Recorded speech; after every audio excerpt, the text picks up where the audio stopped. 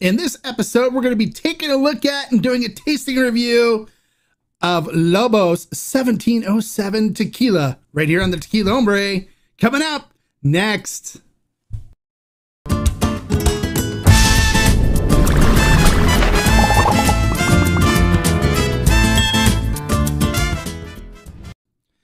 Hello and welcome to this episode of the Tequila Hombre, where today we're going to be taking a look at doing a tasting review of Tequila Lobos 1707.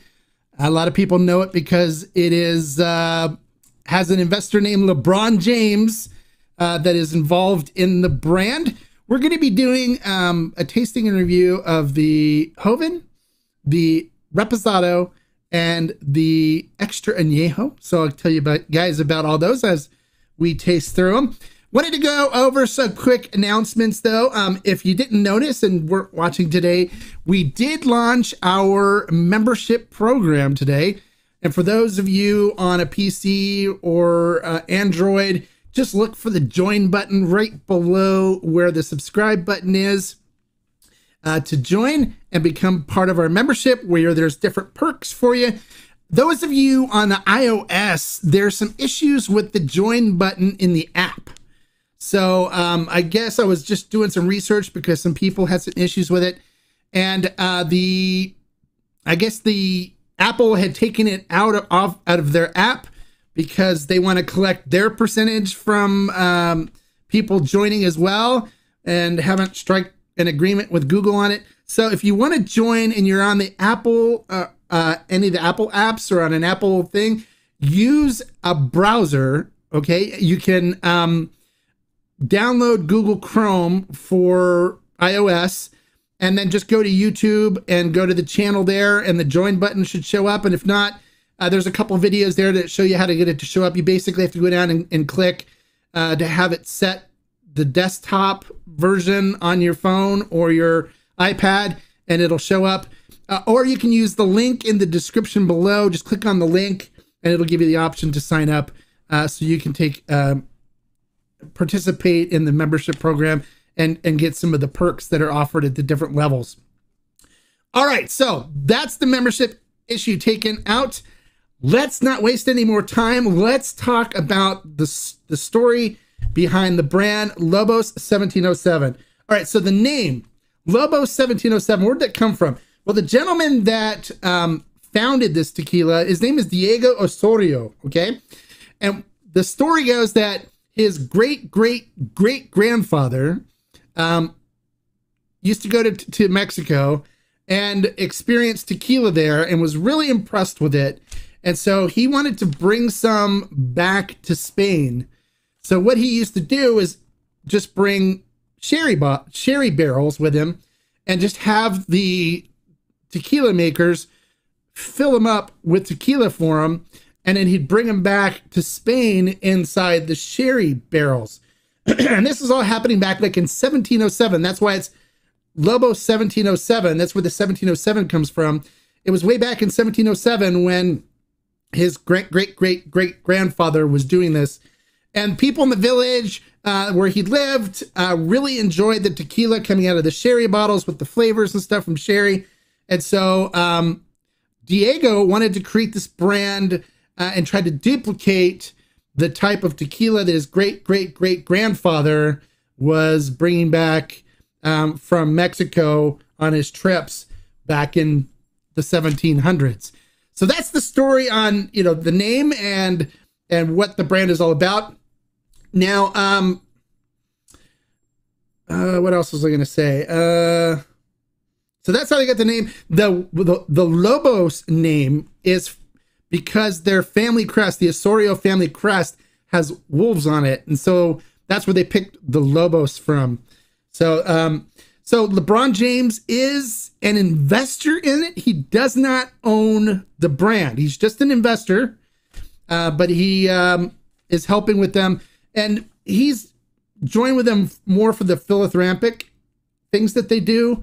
They're really involved in getting people of color and stuff like that involved in business, and they have some philanthropic things that they do as well.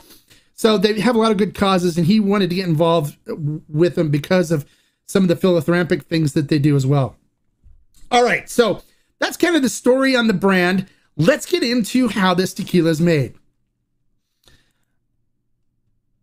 All right, so it is made out of NOM 1460, which is Campaña Tequilero de Arandas. It is in the highlands of Jalisco out of Arandas. I don't know who the master distiller is. I wasn't able to find out who the master distiller was, but they use Weber Blue Agave from the highlands for this. It is cooked in an autoclave under high pressure. They use a roller mill to extract the sugars. And then it is fermented in stainless steel tanks. And then after it is fermented, it is then distilled twice using copper pot stills. Excuse the $18.99 lowest price. That's not correct. That was on there from a previous slide, and I forgot to take it off. So excuse that. That is not correct. The lowest price for the different expressions, I'll go over as we do the tasting on them. So the first expression we're going to take a look at, now that you know how it's made, there's now some different things that are happening here that I didn't want to put on that slide and wanted to kind of talk to you about. Now, they age their tequilas in American white oak barrels, okay? So they're aged in American white oak barrels, and then they finish them in PX, which is Pedro Jimenez, sherry casks. Now, if you're not familiar with what PX, Pedro Jimenez is, it is actually a type of grape that's grown in Spain. So it's typically found in Spanish sherry, okay? Now, they use a method in the finishing called the Solero method. Now, if you're not familiar with what that is, I'll kind of give you an idea. So you have several barrels. Let's say you have like, let me find something to use here. Let's use these glasses, okay? So you have glasses here that have a spirit in them. You know, typically they use the Solera method for sherry. They also use it for rum and other spirits as well. So what you do is you have your one barrel that's been aging for let's say 5 years, okay? A long time. That's ready, okay? You have another one that's in the middle, and then you have another one on the end that's got fresh distillate in it, okay? And then what you do when you have your one on the end that's ready, instead of draining the whole thing and using all of it, you drain a portion of it, okay? And then to bottle and to send out as your product. And then you take the next oldest and you fill it up with stuff out of the next oldest. And then you take the younger stuff and you dump when you want to leave some in the second one as well. So you're not taking all of them out of the barrels. And then you take stuff from the youngest and you put it into the next oldest. And so you kind of are moving stock from inside the barrels and blending them from different ages into the one that you're going to end up serving later. So they create a new batch, they fill up a barrel with it, then they will take the one that's ready, they bottle it, they take the next oldest, they put some into here, they put the younger stuff into the middle one, and they always leave some in there. So you're always getting some of the older stuff left in the barrel. I hope this makes sense. It's kind of hard to do without props. So instead of draining the barrel all the way, they'll use the next oldest stuff to fill up in there, so it has some of the older stuff that's in there that's ready, that kind of mixed in with the flavor profile. And then they take the new stuff and they add it in, and they just keep blending these barrels as they empty the last one to put their batches out, and they keep moving them along that way. But I'm not sure how they did it finishing with this tequila, but that's basically how it's done with wines and other spirits. So so they use PX sherry casks to finish, not to actually do the whole aging though. So I'm not sure how long they put them in to finish, and I'm not sure how they stack the barrels and how they do it, and what's the term, the end of the aging, the finishing term that they use, you know, how long it is or anything like that. I didn't get all that information, but that's what they do. I hope if you have any more questions about that, when we get to the question and answer session, we'll talk about that. All right, so the first one that we're going to take a look at is the Joven. Okay, now I want to explain to people. I know some people said it was a weird tasting Blanco. The Joven is not a Blanco, okay? It's actually a Cristalino. Really, I mean, it's really just a Cristalino. What they do with the Joven is they take Blanco and they blend Reposado in it, and then they finish it and then sherry cask the PX sherry casks, and then they carbon filter it to take the color out. So that's why it's clear. So this is actually a Cristalino. But they call it a Joven because anytime you mix an aged spirit with a Blanco, it becomes a Joven. And so they didn't put Cristalino on here. I guess because they didn't want to. But it is carbon filtered, okay?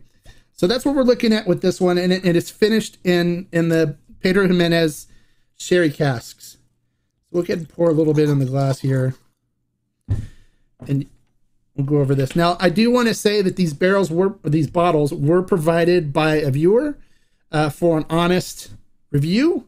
So that's exactly what I'm going to do. This is going to be an honest review. I always give everything a chance, and I don't come in with any preset biases. Yeah, it's a celebrity tequila, but it doesn't matter to me. You know, I do recommend the Santo Fino Blanco from Sammy Hagar, and he is a celebrity. So I give everybody a chance. I just, try it and give you guys my unbiased personal opinion. So looking at this in the glass, it coats the glass nicely. There's some legs and tears coming down the glass. There's some pearls on there as well. It is crystal clear. There's no color to it at all. So just like a Blanco tequila would be. This is a Joven, though. It does have Reposado in it, and it is finished in Pedro Jimenez sherry casks. So let's see what we get on the nose on this.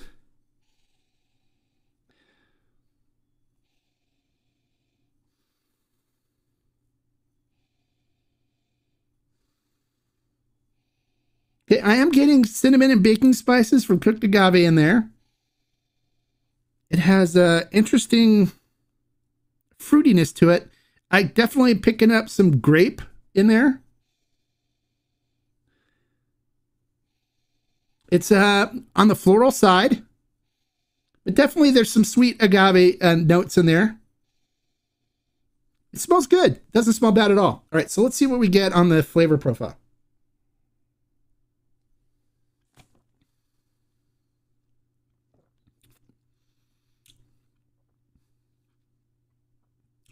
All right, we're going to just kind of let my gums and mouth get used to the alcohol, and then we'll do our tasting again. Here we go.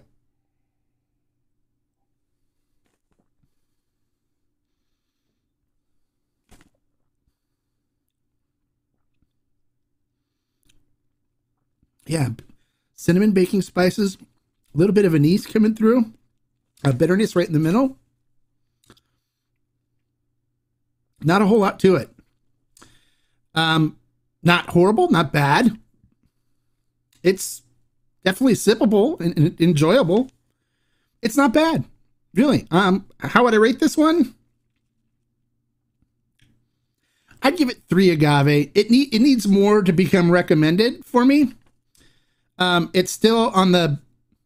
I'd like to see more flavors coming through on it. I'd like to see more of the sherry coming through on it since it is finished in sherry casks, but it just kind of tastes like a mild Blanco. So I give this one 3 agave. It's not horrible. It's not bad at all.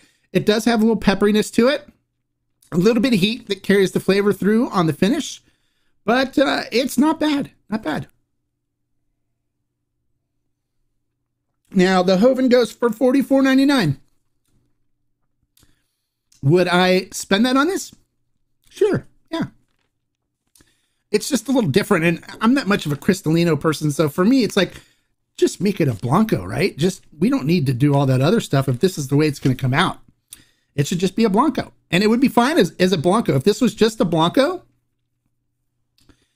this would be fine. This would be good, but it's not. It's a Joven. It's supposed to have Reposado mixed in, but I'm not picking up anything like that. I'm not picking up any of the sherry in it at all. And for $44.99, yeah, well, it's not bad. So, all right. Let's see what we got on the flavor profile. You know, the distillery that makes this is the same distillery that makes brands called El Charro, Antigua Cruz, and the Bad Stuff, which is an extra neo. I'm not a huge fan of El Charro. I mean, it used to be better when it was older, but the newer stuff's kind of rough. But maybe that, you know, the cold filtering and stuff, the carbon filtering takes the roughness off that the normal Blanco would have. But it's not bad. All right, so this is the Reposado. Now, the Reposado is, it's aged 6 months in American white oak barrels and then finished in the PX sherry barrels using the Solera method. So we'll go ahead and check this one out now. I'm going to clean my palate with some water too for you guys.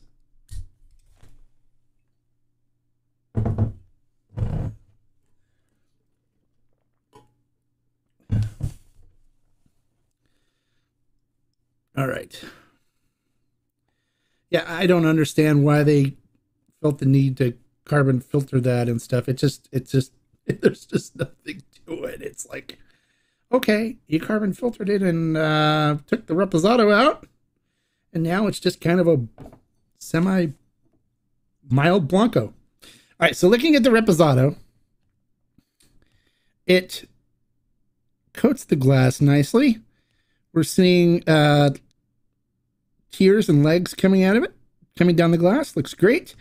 Color on it is kind of a light amber, kind of a deep straw color to it. Looks good for Reposado. On the nose,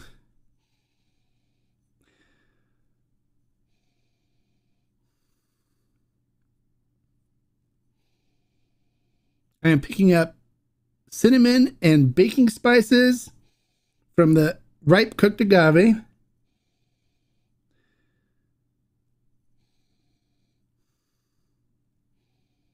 It's got a fruitiness to it, kind of grapey fruitiness.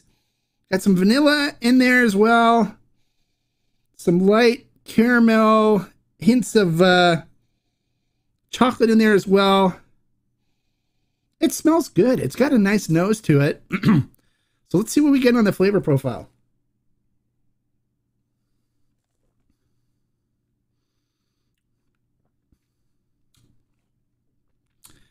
Definitely picking up the cinnamon and baking spices.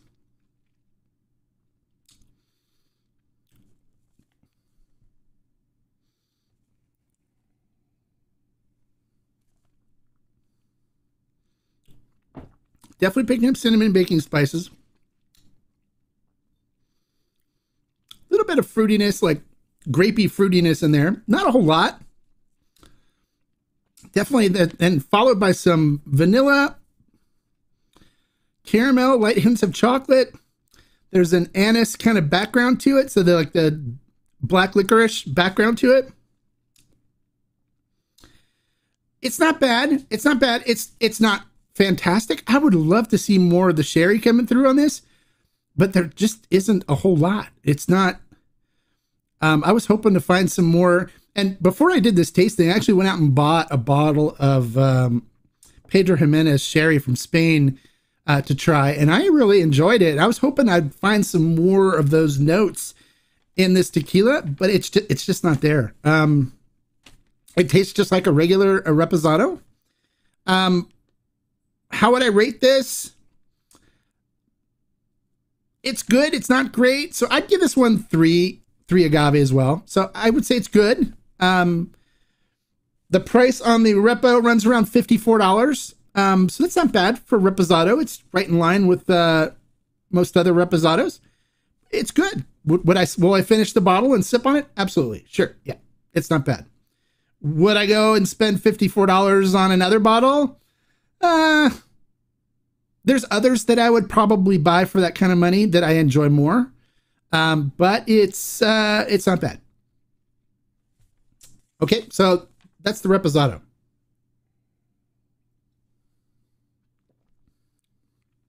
It's enjoyable, really. It's not awful. No additives, definitely no additives in either of these, if anybody was wondering. but it's good. It's not bad. It's not horrible. It's good. It's enjoyable. But I wouldn't put it into the recommended category where, yeah, you got to go try this. And I wouldn't put it into the category of, oh my God, this is life-changing. It doesn't hit any of those for me. But for somebody that's been drinking Cuervo or Sauza or any of the other celebrity tequilas, this is a good change for them. So if you're into trying the celebrity tequilas, and let's say you're a basketball fan and you have Michael Jordan Sin Coro, I would recommend this over Sin Coro 1,000 times. No additives in this. Sin Coro is loaded with additives. It's super sweet. This is good. It's like a normal reposado. It's good. I wish it had more of the grapeness from the sherry in it though, personally. Let's see if the Extra Añejo has more of that in it. All right, so this is the Extra Añejo we're going to take a look at. So let's take a look at it in the glass. Let me clean my palate from the reposado. All right. So we're using a new glass for this. So looking at it in the glass, it coats the glass nicely. You can see the legs and tears coming down.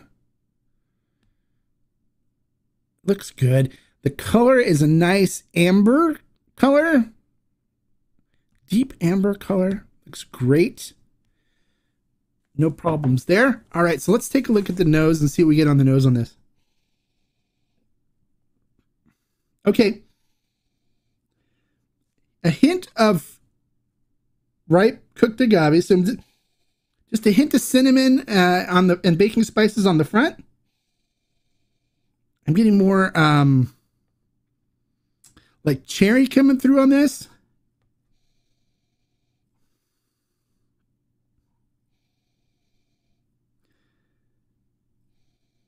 I'm getting vanilla coming through as well as some caramel, and it's got a richer chocolate note to it. I'm not picking up any grapiness, any of the sherry coming through. I'm not picking up like the grape notes from it at all, which is a shame. I'd love to have more of the sherry coming through on this. All right, so let's see what we get on the flavor profile.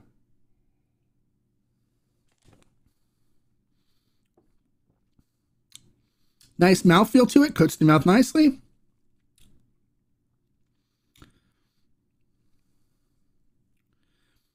Some cinnamon and baking spices up front.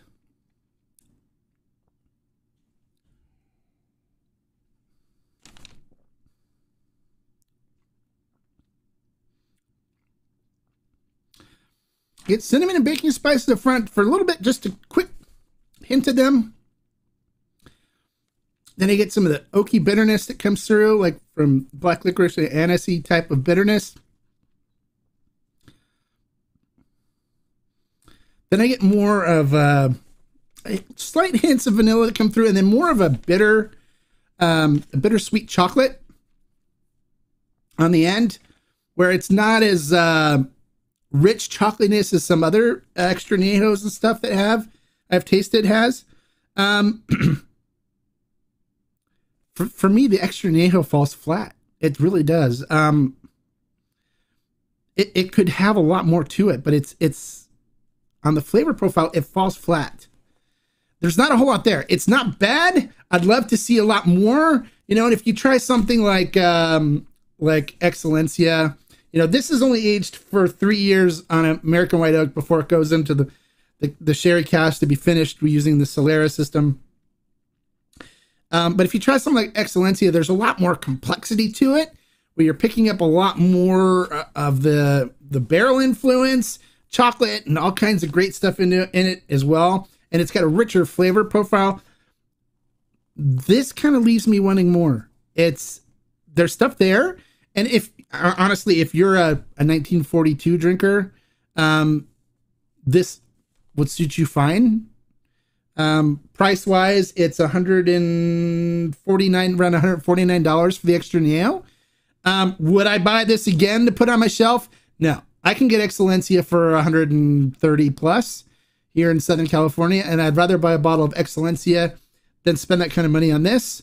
I'm kind of disappointed in the Extra Añejo. It's kind of flat on the flavor profile. So I would rate the Excelencia, or the Extra Añejo, I'd give it 2 agave because it just falls flat for me. It's not bad. Flavor-wise, I think many of you would enjoy it. But for me, being a kind of an experienced Extra Añejo drinker and somebody who loves a good, rich, complex Extra Añejo, this falls flat for me. All right, well, there you go. There's my tastings and my opinions on these 3 expressions from Lobos. It's not bad, you guys. It's not bad. And if somebody's a basketball fan and wants to try it, I recommend trying it. Really, it's not bad. It's not horrible. It's just, if you're going to spend this kind of money, like $149 for the Extra Añejo, I can point you to a lot other options that are better. The Reposado, it wasn't bad. It's good. It's not bad. It's not bad at all. It's not horrible. If you see it at a good price on sale, we're thinking about it, grab it. It's not bad. I think you'd enjoy it. But it's not as rich as some other Reposados that I enjoy. The Joven, it's a Cristalino. It's flat. But it tastes just like a basic Blanco for me. Why bother? So I would leave the Joven out. And if you're going to look at this, look at the Reposado and the extra. I'd just look at the Reposado. I'd leave the Extra Añejo alone for $149.99. I think it'd be better suited if it was a lower price, like $89.99 type of thing, because it just doesn't have the complexity as some of the other ones at the same price point. All right, well, there you go. That's my thoughts. Let's go hit some of the questions and see what you guys think in some of the comments. All right, let's see. Hey, Glover says he's looking forward to the Lobos review. Good. I hope you liked it. And so is JP. Hey, what's up, DJ Joey O? Nice to see you. Thanks for joining us today. Can I do a tutorial video on how to join the... It's easy. Look on the YouTube channel next to subscribe. It should say join. And if it doesn't, because you're on an Apple or iOS platform, download Google Chrome and go to YouTube using the browser. And it should show up there. And if not, just Google joining YouTube on iOS on Google. And there's some instructional videos that, or better yet, if you just click on the link that I put in the description, you can sign up directly from the link in the description. Some people have already done that. Yes, Extra Añejo. Well, Extra Añejo wasn't as good as I hoped it would be. So, yes, it's another celebrity tequila, but it's, you know, he's just an investor. He doesn't own it. He's just an investor. Hola, Todd. Thanks for joining us today. I appreciate it. Hey, hola, Graybeard. Thanks for joining us today.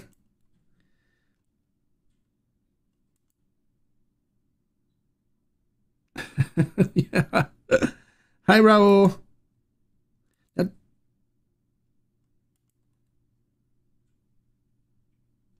All right, so let's keep going here. Oh, that's your last name, Osorio. Okay, well, this might be some of your family members in Spain, if your background is from Spain. All right, so does LeBron own a bar or club south of the border or something? No, he doesn't. He just liked the tequila and liked their philanthropic stuff that they do, so he invested in it to help them with their philanthropic stuff as well as spread the word on the tequila so they can have more money to do more philanthropic things. That's all. You know, I actually don't mind LeBron James.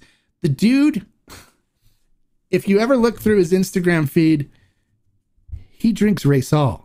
Oh, yeah. And anybody that drinks Raysol is a friend of mine. I don't care what anybody says. When he posts a picture or a video of him trying to do the Raysol face, it just melted my heart and made me want to sing. Yeah. Okay, so there you go. He likes Raysol. And he posted an Instagram post trying to duplicate the face on the Raysal bottle. So I gotta like the guy for that. So I don't blame him for wanting to invest in a tequila company. You know, he likes tequila, he drinks tequila, but he just, you know, did it more for the philanthropic stuff that they do, which if you go to their website and look, you can see they, well, some of the stuff that they're involved in, and some of it's worthy causes. So I don't blame him at all. All right, JP, I knew LeBron wouldn't trash his own name. Great story behind it. Bourbon guys are always trying to get Pedro sherry casks. Nice hope. It's good. It's not bad. Yeah, it's not great, but it's not horrible. No, Mark, don't drink the Cristalina if you don't. Okay. Yeah, knowing what it is, and you guys know how I feel about Cristalinos. Even as just drinking it, you know, if I didn't know what it was, I would think, okay, it's a Blanco tequila and that's it. And it's a kind of a weak flavored, Blanco tequila where you don't even get the reposado notes and stuff in it. As far as I'm concerned, it just tastes more like a Blanco, like they filtered out all the repo and the sherry notes when they did the carbon filtering on it. So how do I like it? I think it's okay. It's not great, but it's okay. I think that that it could have been done better. I would have liked to seen it done better, more of the sherry present in it. But you know, it's not horrible. It's not as bad as some other celebrity tequilas I've had. It's not horrible. And thanks for your comment, LeBron. I appreciate you being here to watch the review and to be accepting of feedback. Hi, Mario. How are you, buddy? Is 99,000 or oh God, come on. Let's talk about LeBron James now. We can get into that on Monday. And what I'm going to do is I'm going to have a hunting and old bottle thing for members. We're going to do that on the community tab. So I'm going to get into some of the older bottles and hunting stuff and let you guys in on some of the old bottles that I have in my collection. So if you join under the aficionados category, we'll get into hunting and finding of old bottles and what's worth it and what's not and stuff like that on the live streams and the content that we put together for the aficionado members. Since aficionado members are typically the ones that are looking for some of the older stuff and want to know about it. So if you're not a member and you're interested in that type of stuff, make sure you join on the aficionado level, and we'll get into some of the older tequilas and some of the stuff that's good hunting. And I'll even give you some of my spots here in Southern California for those of you that are here on where you can find some of the stuff that you may be hunting for. All right, so Graybeard says, I'm on Apple, and the link you provided under my comment on the membership video worked. Thanks. Okay, great. So yeah, there's that same link and stuff is in the description below here on this video. So you guys should be able to find it there. Speaking of Raysal, I took my first taste of the 10-year today, and you nailed it. Oh, good. I'm glad you enjoyed it. Graybeard, I'm glad you enjoyed it. All right, so is that all the questions we have on LeBron James's tequila? It's not bad. I mean, it's not great, but it's not horrible. It's not bad. So if you've been thinking about it and really want to try it, try it. It's not going to disgust you. If you're an experienced tequila drinker, it may leave you wanting more like it did me. But it's not horrible. It tastes fine. It tastes good. I would like to see more of the sherry coming through than it has. You know, if you want to try a good tequila that's aged in wine barrels that has a good mix and really has a really nice flavor profile, is check out Excelia. If you can find it from La Alteña, 1139. If you can find the Excelia from 1139, that is the way I think that tequila should be aged in wine barrels. It is phenomenal. I love it. And it's no longer made 1139. It's made out of 1110 now. So if you can find it, pick it up. It's good. But those are aged in wine barrels as well. And you get some of the grapiness from the wine, but also gives you some really nice vanilla and chocolate notes that come through. And it's got the beautiful agave there because Carlos Camarena does it right. So that's one that I would recommend checking out if you find it when you're out about shopping. There's still some in the stores. You can still find it, but you just want to make sure that it's from NOM 1139 and not 1110. Okay. All right. And Mario says he got his Raysol bottle too. Good. We'll talk about the Raysol and stuff on Monday, you guys. All right. So that's it for tonight then, I guess. Hope you guys enjoyed it. Make sure you give me a like for all the information I shared for you guys. I'd like to see these likes increase on these live feeds. So everybody right now, take a second and click the like button below on the video. If you have any additional comments later, feel free to comment below. Let me know. If you're not subscribed, click the subscribe button so you're notified anytime I go live with a review or any of the other videos that we do are posted.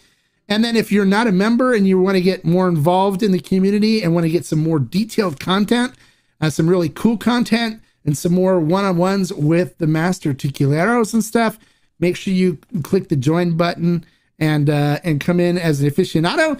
If you just want to support the channel and be involved on some of the live feeds that we do, where we're going to have member-only chats available, make sure you click the Amigo level and join as an Amigo, a friend of the channel.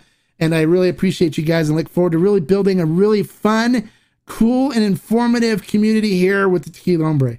And until next time, like I always say, life is too short to drink bad tequila. So LeBron James' tequila, it's okay. Salud.